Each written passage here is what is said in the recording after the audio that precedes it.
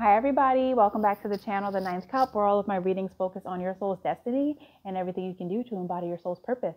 This reading is going to be for the sign of Taurus. So any Taurus placement, Sun, Moon, Rising, Venus, if you have a stellium in the sign of Taurus, or if you have really strong placements in the second house, which is the house of Taurus. Okay. And I'm going to be channeling energies for Scorpio season, as well as the blue moon coming up on October 31st, Halloween here in the United States. And, just what we can expect. Currently, Mercury is still retrograde in the sign of Scorpio. It will be there until November 3rd, which is election day here in the United States. So there could be some secrets coming to light, or just, some delays with communication, mass communication. So TBD on that. We also have Mars, that's still retrograde in the sign of Aries. It will be there until mid-November. So still a lot of dense energies in the cosmos. So I just want to see what is going on for Scorpio season, what we can expect for the sign of Taurus. Taurus, beautiful earth sign. I'm a Taurus rising. So we can see what is going on for you guys. I'm starting out with 3 oracles from the Wisdom of Oracle. Not for you. That's the first one that flipped. To number 6.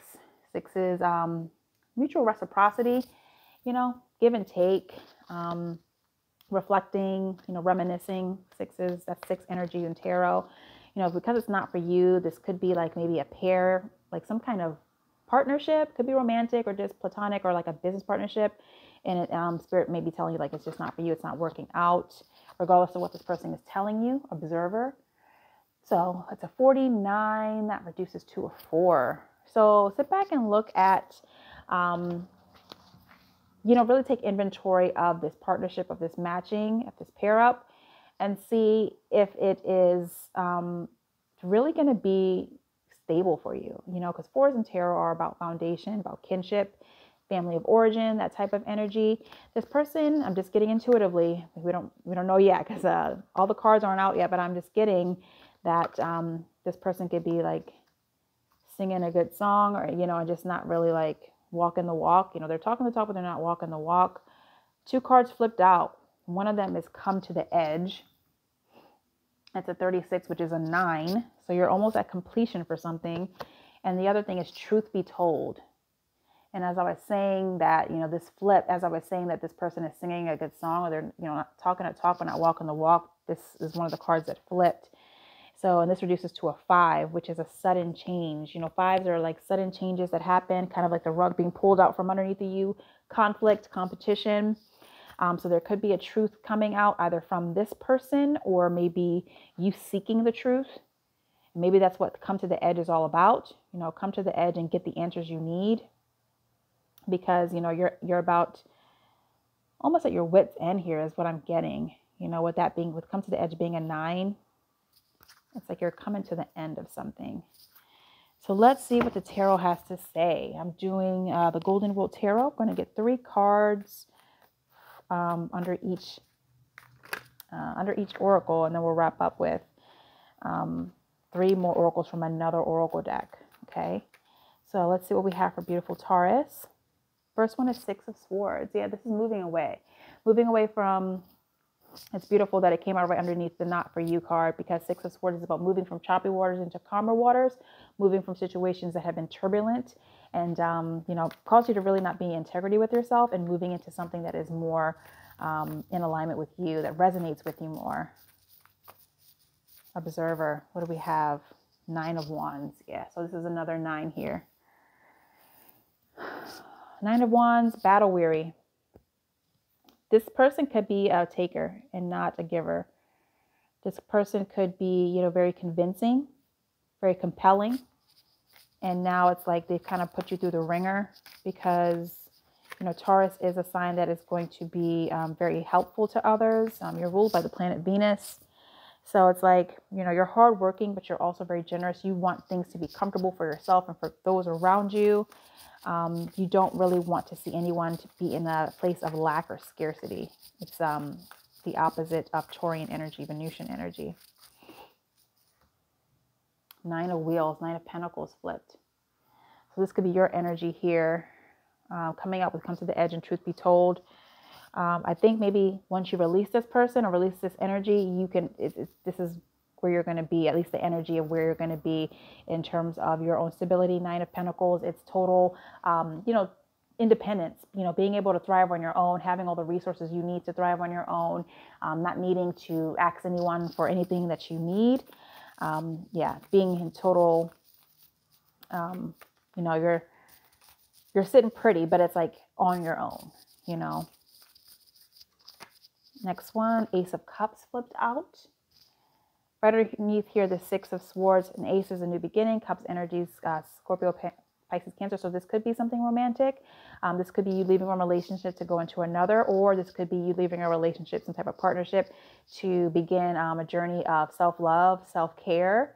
So you can get to this Nine of Wheels energy, total independence, and feeling like, Queen of Cups too, feeling like you're emotionally stable, like you are able to respond to people versus react, kind of just being more poised, more confident in who you are.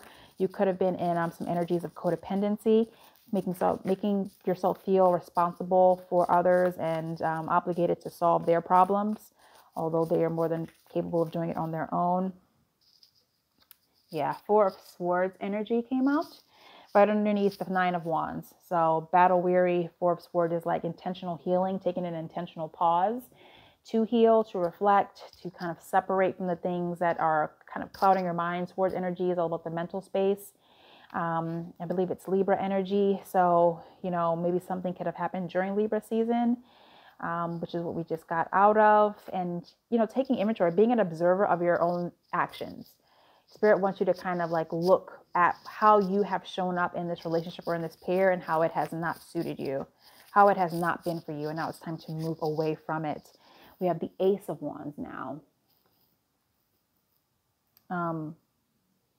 Right here underneath of this Nine of Wheels, Ace of Wands. So taking action, creative action, being inspired to move on, to start anew.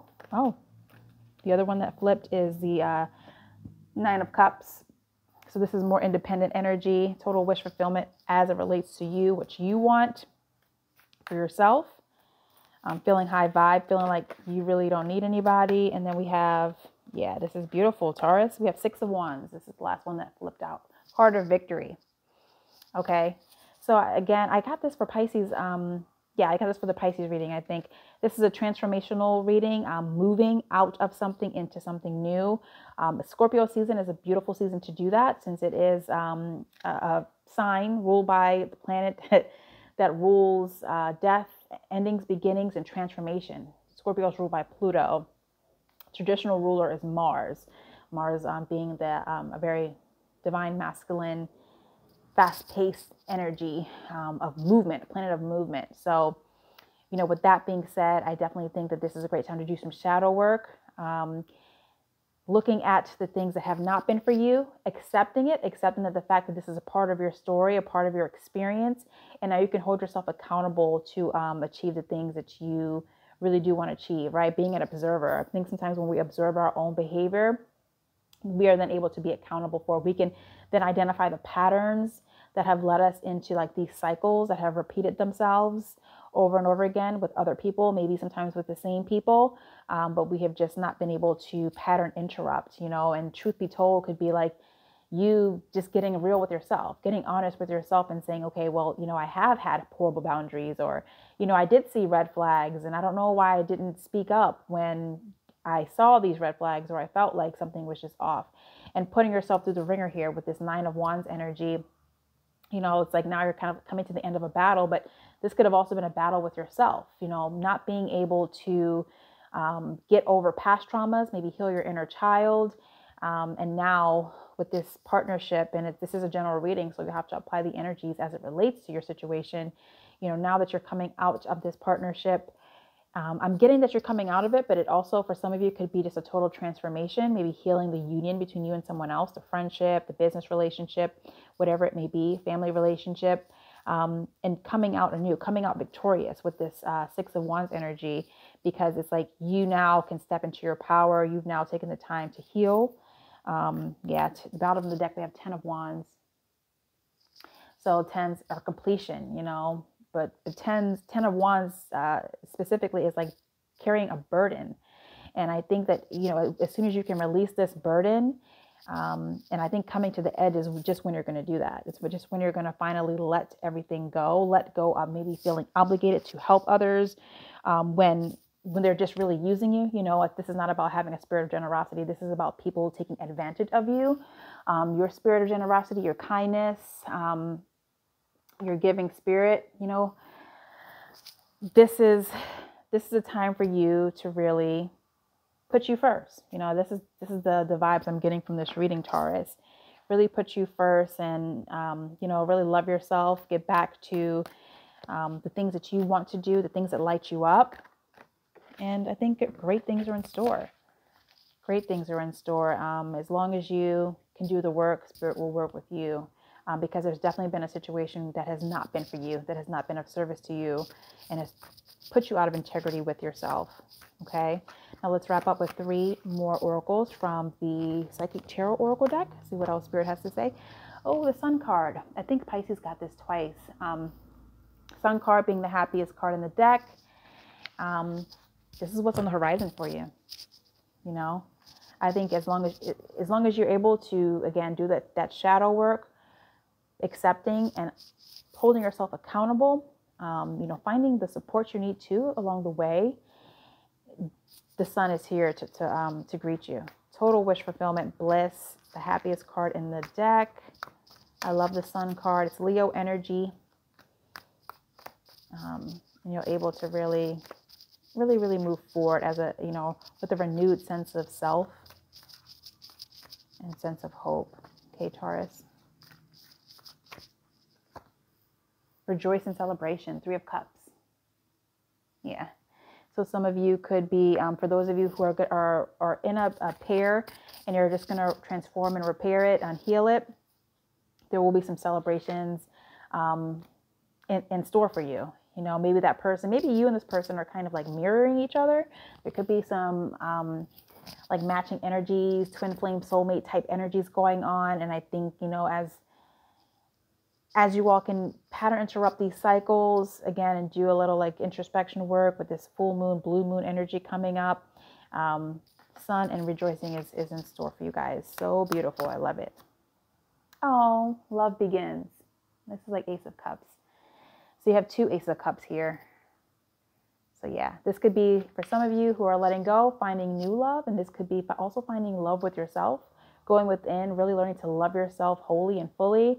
Or it could be maybe finding another, you know, your divine counterpart, or totally transforming the relationship you're in. If it's a long-term relationship that you have been in for quite some time, and just, you know, doing the work to make the changes that need to be made in the relationship. Okay, Taurus, this is what I have for you. I hope this resonates. If it does, please leave me a comment. I'd love to hear from you. If this is your kind of thing, subscribe to the channel. Also, check out the links below. I do personal readings as well as soul purpose readings using your natal chart, your astrology birth chart, so we can look at all of your placements and see what's in store for you.